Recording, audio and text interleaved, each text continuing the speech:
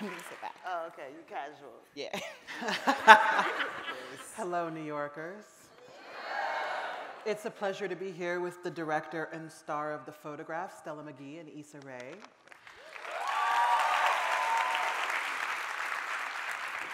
The movie's out on Friday, which is actually really serendipitous because it's Valentine's Day. It's almost like there might be a plan there. But Stella, I would love to first talk about, this movie is a love story, but it's also about mothers and daughters, the secrets women keep, the pasts they leave behind as they look for their futures. And so how did this project come about and what was the inspiration? I mean, I'd wanted to do a romantic drama.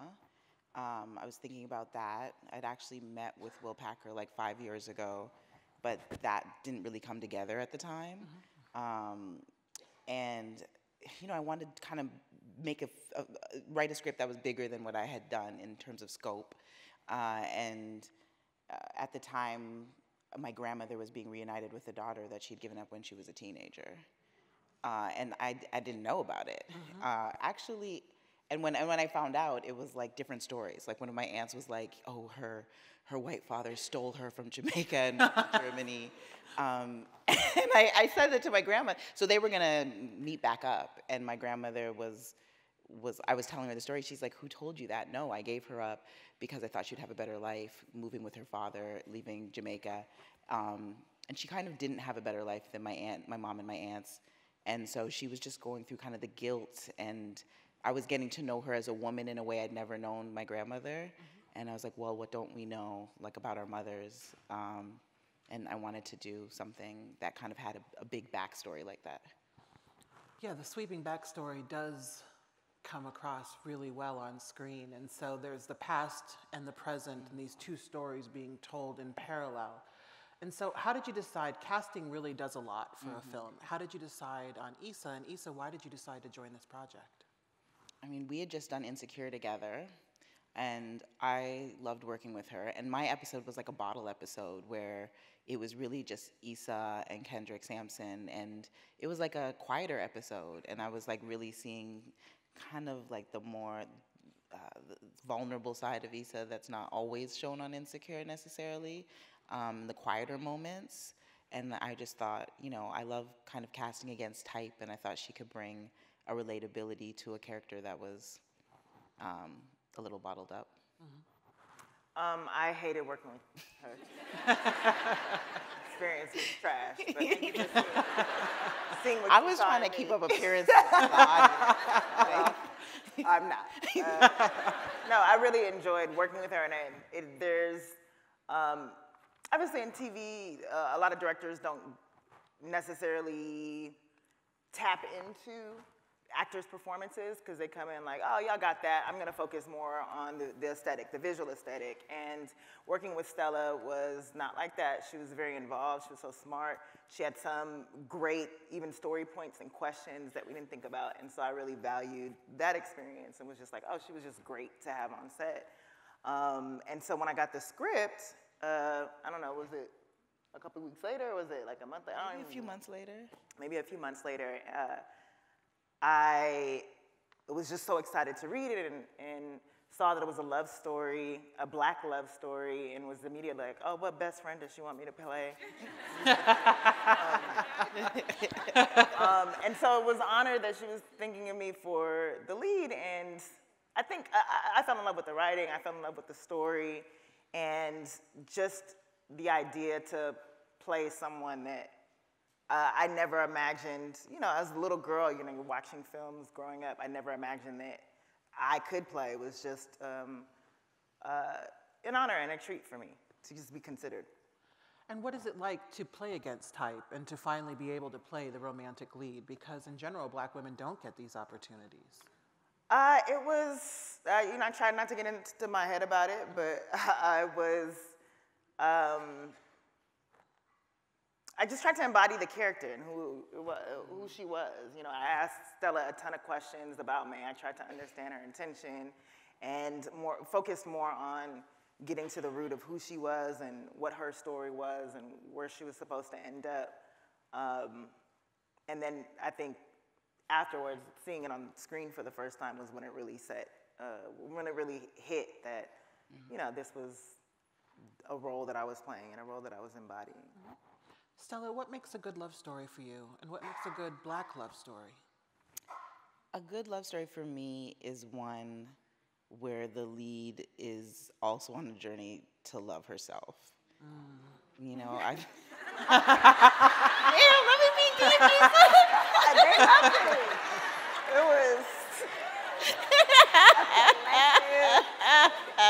collective sister girl. Oh my God. You better know. I do think that's why she was hard to work with on set. No, I do think that's part of why some of these rom-coms have gone out of fashion. It's like, it just can't be about getting a guy. Right. You know, like, if the woman is a lead, then I need her to have a journey and an arc and it be somewhat of a coming of age. Yeah.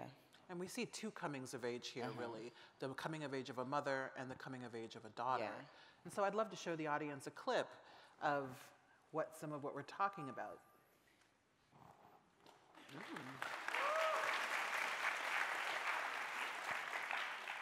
The mothers we see in this movie are not your typical movie mothers. They are incomplete and flawed and messy, but also interesting.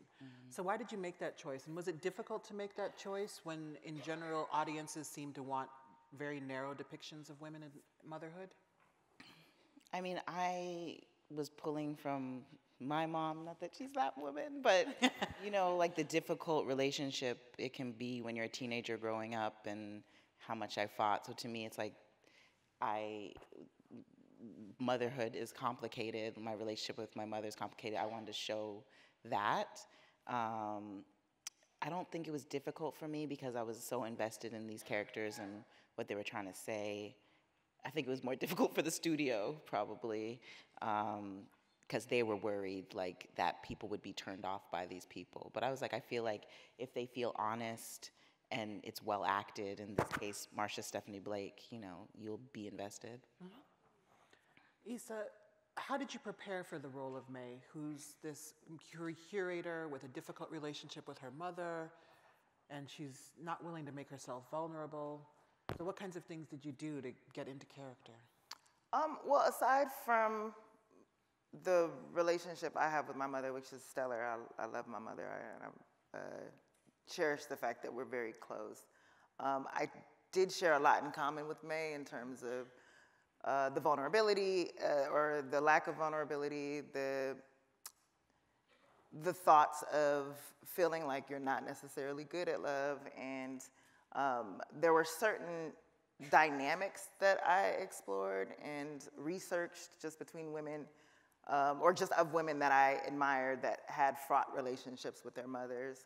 And really, the script gave you so much, especially since you got a lot of the backstory of Christina, May's mother's journey, and that informed, the story informs so much of the present and her dynamics with kind of her outlook, her entire outlook. And I think about specifically how parents inform so much of the decisions that we make subconsciously. I think about an example that just happened to me last year, where when I was 11, I overheard my parents talking, and they were talking about me, and the context that I heard at the time was, Joissa is too bossy to be in a relationship ever.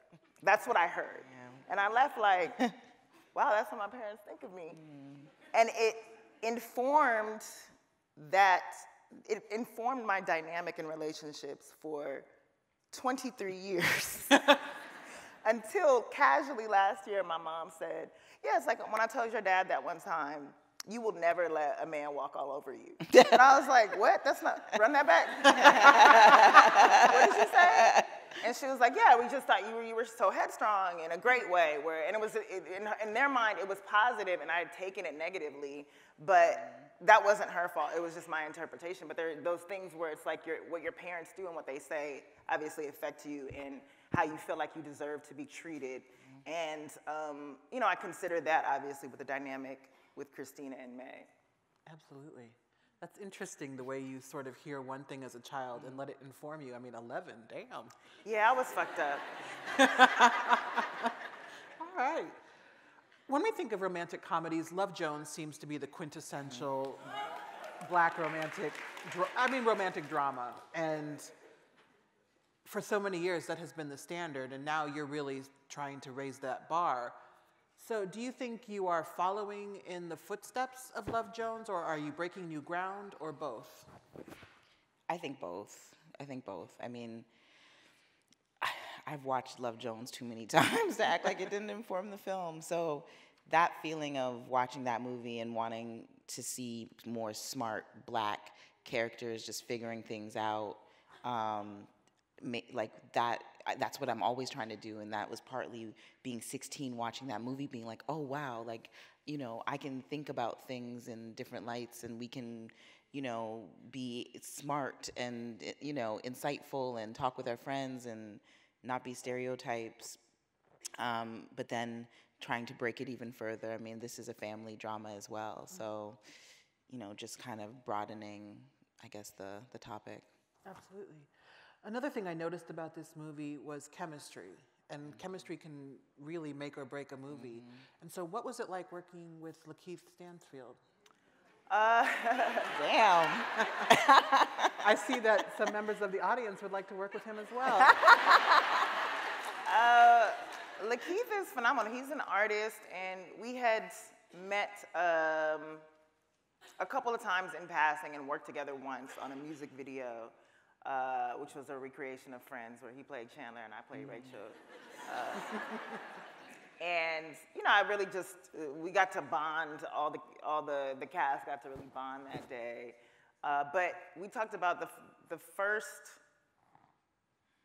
scene that we shot of the movie was May and Michael meeting, and we had dinner before and things like that, and spoken, but we hadn't gotten a chance to spend that much time together, and so we really liked the fact that May and Michael were meeting for the first time and getting to know each other as we were getting to know each other, and I fell in love with him just as a person, as an artist, while we were working on this film. While the character May was falling in love with Michael. So it was really a treat to work with him. And you learn so much from him just because he is so focused and so concentrated and gives it his all. He's stellar. And Stella, how did you decide on him as the lead? Because he plays against type in many ways. Yeah. I didn't talk to him for a while because I did think like, oh, he's quirky and he's not this guy, he's not gonna wanna play this, and I don't know if he's right, and then we set up a Skype, and when we started talking, he was so in tune with the character, and he was so kind of honest about how he related to Michael because of personal experiences. And it's just like, those eyes you see up there, that was coming through the Skype at me, and I felt it. So, and then me and him got on a plane and went to Louisiana, where Issa was, to just read the first date scene. And as soon as he opened his mouth, I was like, oh, this is it. You let us improv for like 7 minutes. Yeah. Like, girl, you gonna... She was on a lunch break. I was. But I was like, we got to make sure it's right. And you demanded that I come. I did. In the photograph, we have this very specific sound and look and shape. So what were some of the creative influences? If you had to make a vision board, which I know is a silly word, but if you had to make a vision board for this movie, what would be on it? I mean, it's all the like moody romance stories. So I feel like me and my DP we had Love Jones, we had Carol, we had In the Mood for Love. All the movies that weren't afraid to be romance in the darkness, in the nighttime, and just a lot of saturated photography. Yeah, I noticed you leaned into the darkness, and oftentimes when you have black characters on screen, people don't know what they're doing, and they like overlight them, and you're like, Jesus Christ. Yeah. And so I noticed that you were willing to leave this movie dark. Yeah. And black was still very beautiful in that darkness, and we were clearly able to see the characters. And so, How did you work with the DP to do that and bring about that look? We just committed to not, he's someone who Mark Schwarzbard, he's someone who likes to stick to as natural lighting as possible. We were just always trying to find, like with Lakeith, I just loved him kind of a little shadowed, and, just Issa just like glowy and warm. And, I just, like literally the first meeting in, I think we're showing that clip later, but the first meeting, we originally shot it in the big white open space of the museum. And my editor, every day I'd be like, ugh, this is so ugly. They're meeting in this bright white light. I was like, what have I done? Like, this was a mistake.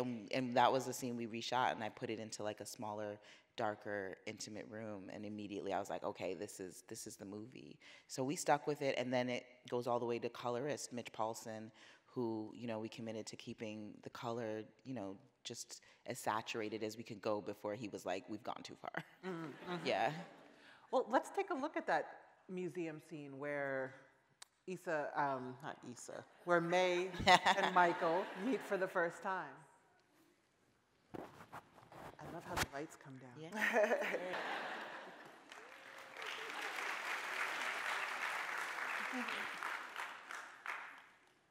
Issa, where does your sense of humor come from? Dark. I love your voice so much. How much I loved it. You're perfect. Thank you.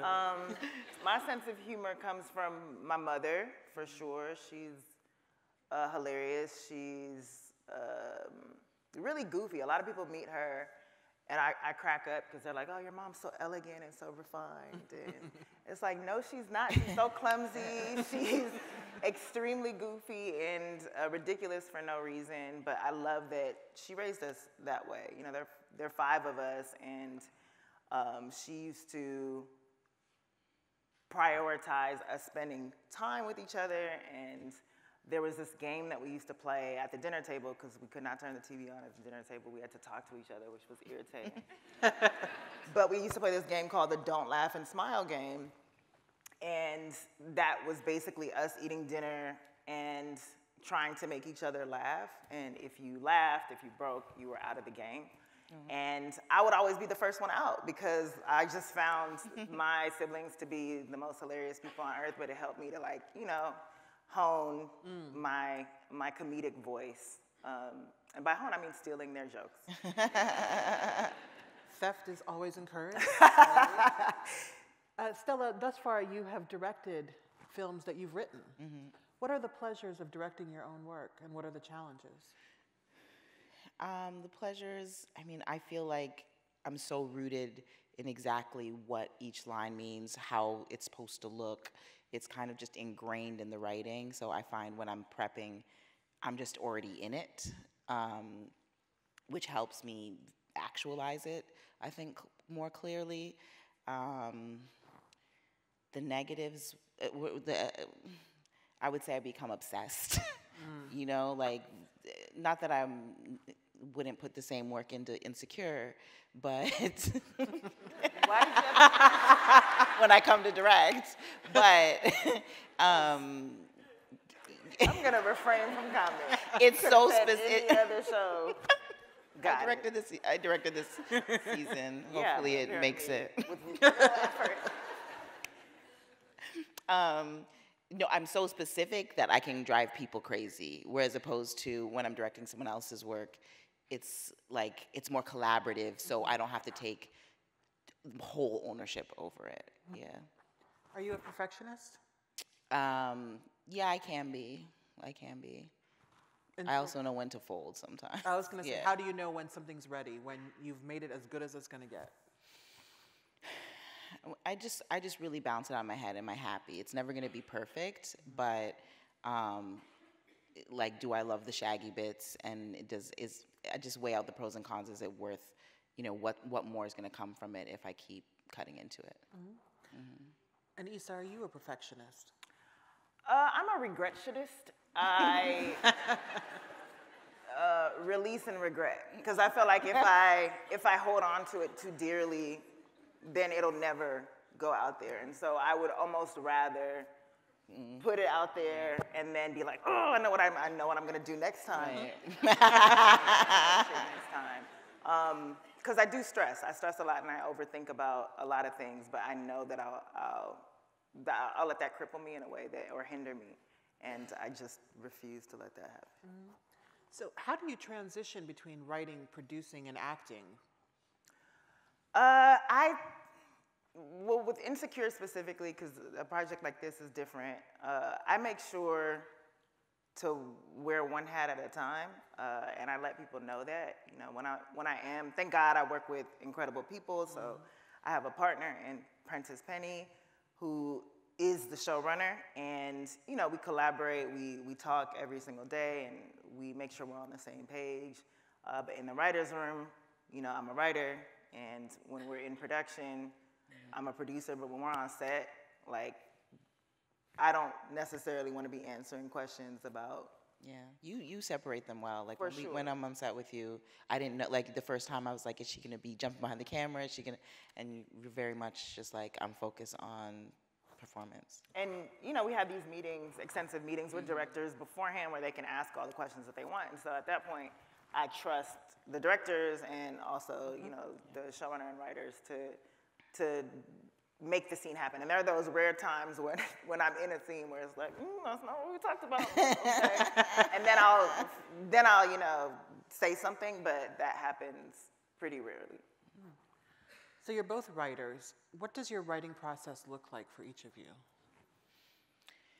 I mean, for me, writing like The Photograph, I was very much secluded, and I try to just treat it like a real 9 to 5, like wake up and write for 8 hours, you know, take a lunch break, and try to get the draft out so I can start rewriting it. Is revision important to your process? Yeah, for sure. Like, I feel like I depend on the writers in my circle that have always been around to read drafts and getting really good feedback and just going to work on. I'm not afraid to just like delete and start over. Oh, yeah. That's a good skill for a writer to have. I broke through, like, I don't know at what age. I went and did like the Screenwriters Colony in Nantucket, and it was really, it changed my whole writing style. You know, I had a really good mentor who gave me fantastic notes, and I remember just having a week left, and I was like, how much can I do? And I deleted 30 pages out of a script and rewrote, and it was like life-changing. I was like, oh, this is how easy you can improve something if you kind of commit. Yeah, I think similar to that, writing alone, like I am very much like wake up in the morning and dedicate specific time to it. But that's when I'm working on projects that are like features or books or things like that. Book, because I don't have books like you. I know we need your writing process. Right. Please share that.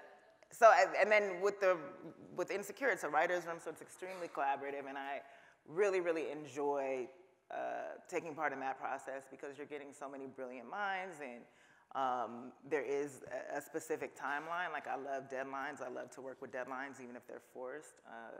And that specifically is a nuanced process in and of itself. So I find that I've been, in my own personal writing, taking a lot from the writer's room process. Yeah, that process can be really helpful in terms of so many different voices coming together in ways that sometimes you don't expect. Like, oh, I hadn't considered that. Absolutely, and I'd had to fight the urge to immediately shut down an idea, like, oh, that's not gonna work, because so many times, you know, those not great ideas lead to really great ones if you just let people talk and talk it out. So I just find that process so rewarding. Your turn. I wish I had a formal writing process. I wish I had any sort of discipline, but I don't. I just procrastinate all the time. And then I write up at the last possible minute when the editor is like, if you don't give this to me, I'm going to murder you. And then I do it. And then it comes out. It's really, I don't recommend it. So Stella, how do you like to work with actors? And how do you try to create a positive, not positive, but a productive vibe on set? Why are you looking at me? I've been waiting. I'm waiting to see what this bitch gonna say. I try to create a trust that I did not make with Issa. I'm I'm very like formal at the start. Like I try to build a relationship kind of organically.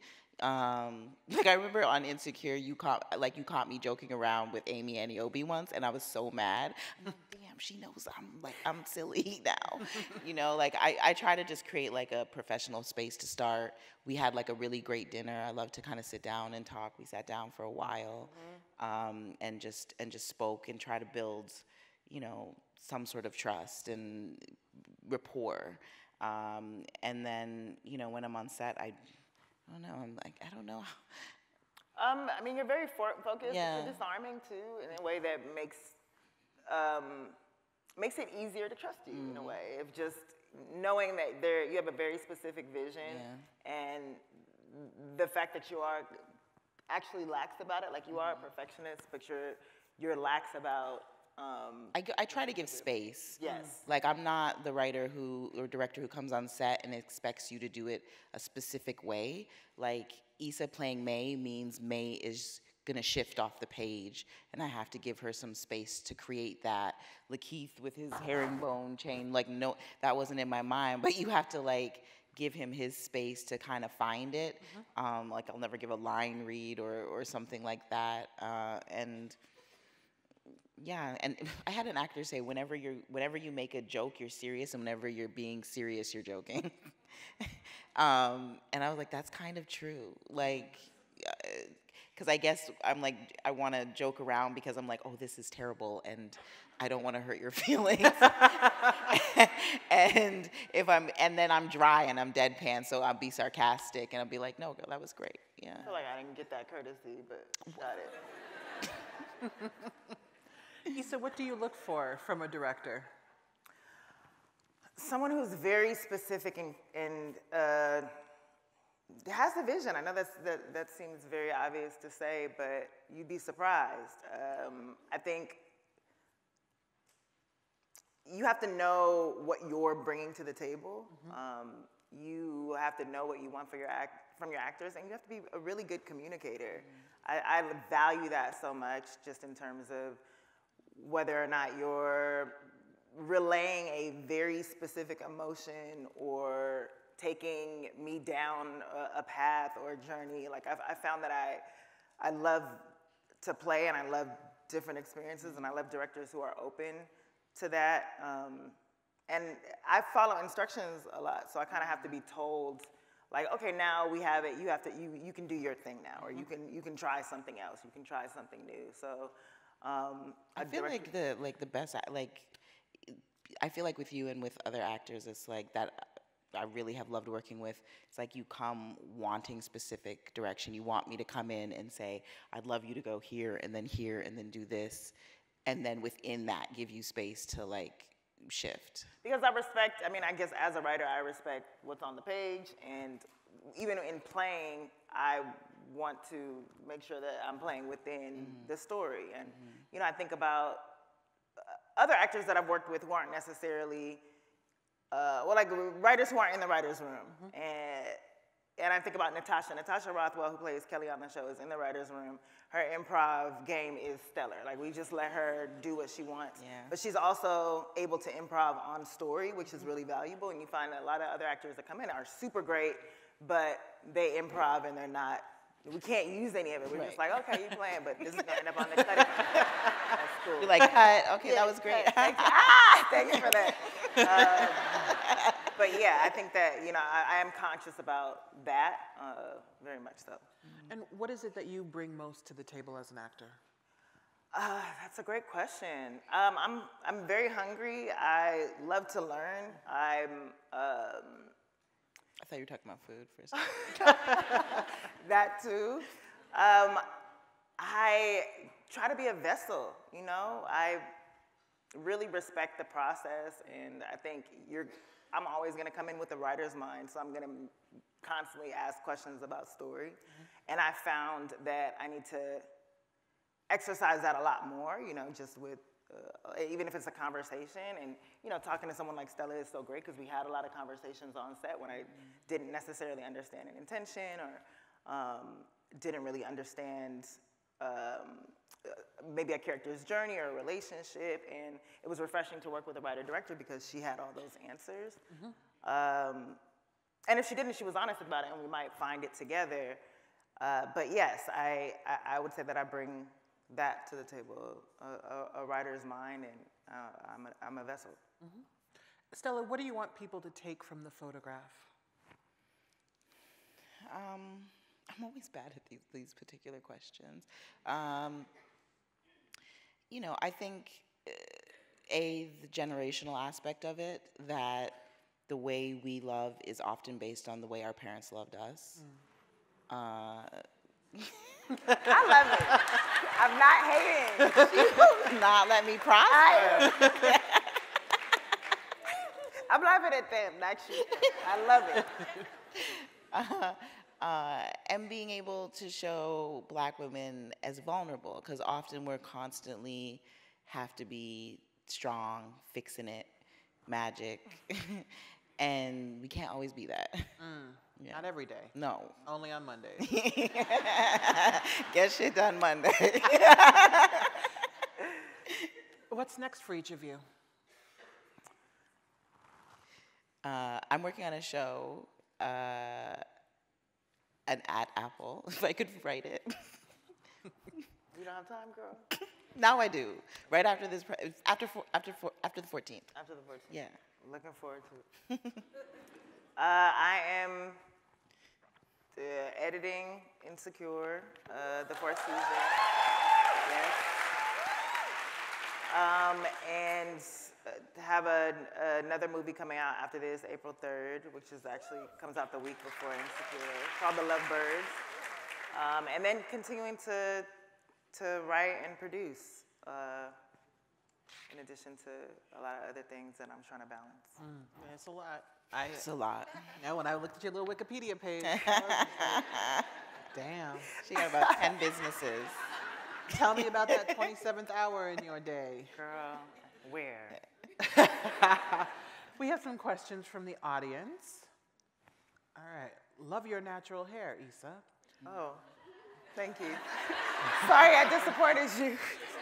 What was the background regarding the choice for the wig in this role? First of all, it's not a wig. First of all, it's a sew-in, no? No, it's clips. It's clips. First of all. That shady ass question.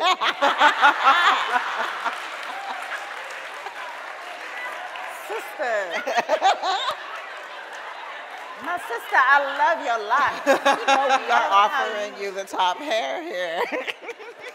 Why you do that to yourself? I mean, whew. But shout out to Felicia Leatherwood, who did a fantastic job on the film. Issa's main hairstylist. Natural hairstylist. Doing this. I know. You know that when I was like, okay, so I want to create a new look for Issa so she can be seen completely different, like she's never seen, and you'd never done this look. Felicia was just like, oh, okay, so she gonna be simple.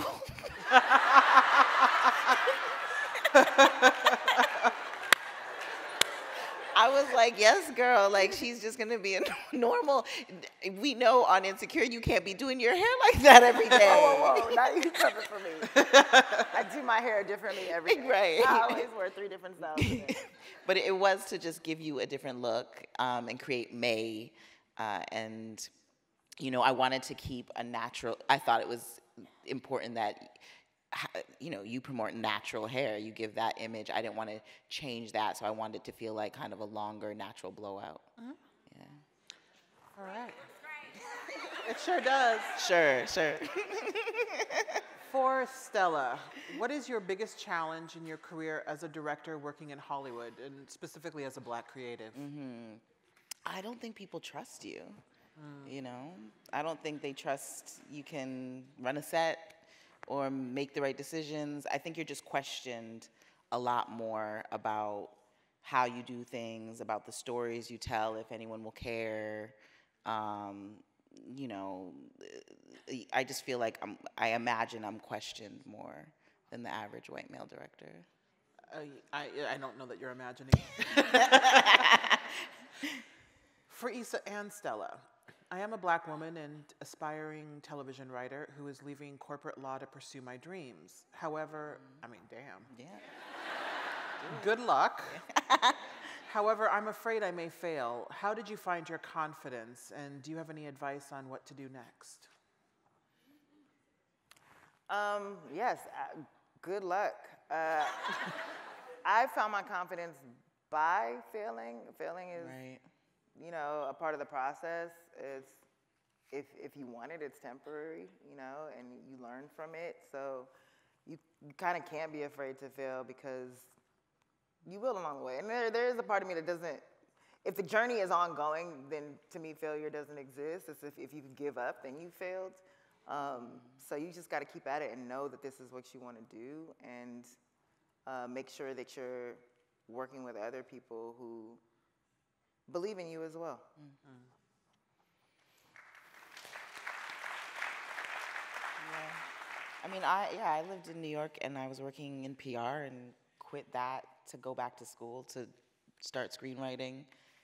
And you just have to take the leap and stick with it and know that it might take 3 years, 5 years. You know, it just might take the time. This is for Issa. As a massive fan of Insecure, I especially love the soundtrack. Yeah, shout out, Spotify playlists. And how you have helped bring various R&B and hip-hop artists, I think, to the forefront. How do you find new music, and who are some of your favorite artists at the moment? Amazing. Oh, wow. Good question. Well, thank you for that compliment. I've always just been a huge fan of hip-hop and R&B. I use music to write. And I guess I'm just always trying to discover new artists. So that's searching for specific types of music. I think we have great music platforms now that make it a lot easier, and I'll go deep into, if I hear a song, see who's featured on it, and go listen to their entire album. Like, I just do a lot of deep dives. I read a lot of articles about up-and-coming artists, and specifically with the show, want to showcase local artists, artists from LA, independent artists, and female artists. And so that is the mandate, and we have a wonderful music supervisor who abides by that and will just send me folders of music, and I will listen to every track in those folders and write notes about whether or not they resonate with specific scenes or think about scenes in mind. So it just plays such a huge part in the show. And yeah, to me, it elevates it. It does. Thank you. This is for Stella. How important was it to hold tight to your narrative as a Black woman in a majority white space? Do you feel like you were able to bring your full vision to life? I mean, it's very important. I mean, and luckily now I'm at the point financially that I can just say I'll walk away if it doesn't feel right. But even with that, you know, so I'm able to kind of avoid certain pitfalls I wasn't able to earlier in my career. But you know, working with a studio, it's not always it's just not your independent baby. So there's some compromises that you kind of have to make to hit the 2,500 theaters. Yeah. Issa, is there a Black version of Gossip Girl in the works? And I didn't hear if this so, one. when should we expect to see it? Y'all are buck wild. All right. Stella's getting all this. Sister, what is it like to be oppressed? You not oppressed. Is there a Black version of Gossip Girl in the works? Not quite, but the idea that I presented in that video that I assume you're referencing is for sure in the works. Okay. Nice. Thank you. Okay, girl, you're my cheerleader. Come through. I'll do Our the second pilot. row friends are delightful. I said I'll do the pilot. You'll do the pilot for real? Y'all heard her say that? Stella, I swear to God. And this is being recorded. Stella, this is a good question. What informed your portrayal? Oh. Audience shade. Oh. What informed your portrayal of the black men in this film? They seem so in touch with vulnerability. I agree. I'm probably way too easy on my father. Aw. And my exes. You know what? I always write men with the benefit of the doubt from from a woman's perspective. I try to not think of myself as a woman's perspective when I'm writing a man as more, and write them from a human perspective of how I feel like I would deal with something in their situation. So I feel like Michael has a lot of me in him. And so I end up, you know, and I want to show black men as, you know, as loving. There are loving black men. Yeah. Absolutely. Issa, I loved your comment when you did the Oscar announcements about the lack of women directors. Would you ever direct a movie? Oh, thank you. I have no desire to direct, actually. I don't feel like a terrible woman for saying that. But I just don't, I know my lane, and I've done directing on a very small scale with web series and music videos and things like that. And it wasn't until I observed someone like Melina and someone like, you know, even Prentice and Stella, like there's, sorry. Hey. But I watched them on set and I'm like, wow, they really like this. Like they're smiling. I would be so mad and stressed all the time. And I thought that that's how you were supposed to feel as a director. And I was just like, oh, you can actually enjoy doing this. So no, I feel like I do enough. And Yes. I don't need to direct. I'm great. I have one last question for each of you. What do you like most about your work and how you do it? Wow. I don't think I could do anything else. I've been fired from many other jobs. I think this is all I really can do. But I love directing. I love writing. I love creating worlds. I used to walk around and make up dialogue in my head. And, you know, I love storytelling and being able to be paid for it. Yeah. Yeah.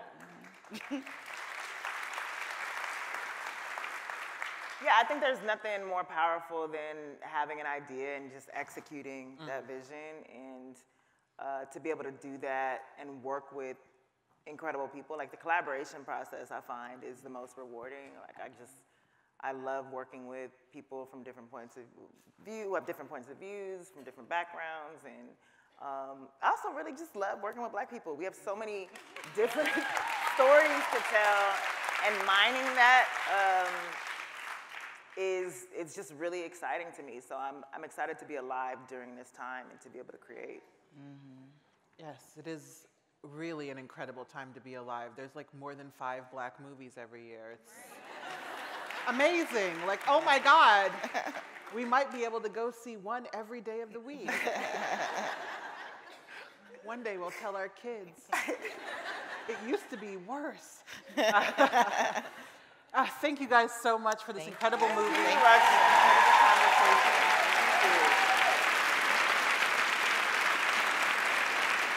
Get up. Stella Meghie and Issa Rae. Thank you, Roxane Gay.